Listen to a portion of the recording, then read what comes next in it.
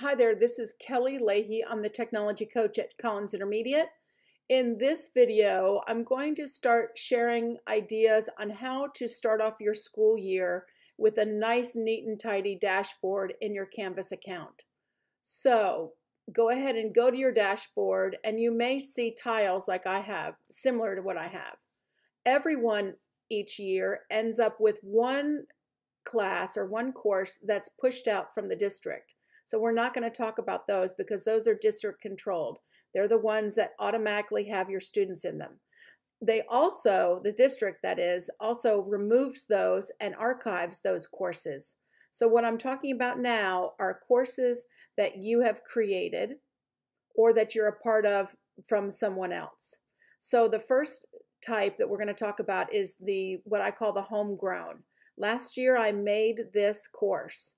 I don't want anybody in that course to be able to access this information anymore. I don't want their dashboard to be cluttered with my stuff that doesn't matter to them anymore. So I'm going to click on the tile.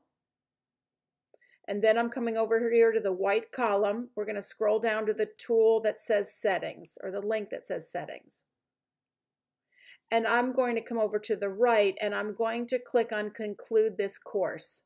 Some people may ask, why not delete the course?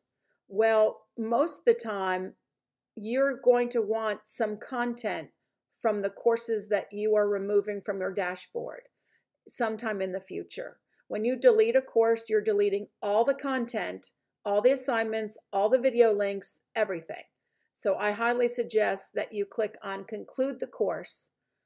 When I click on conclude the course, it gives me a warning.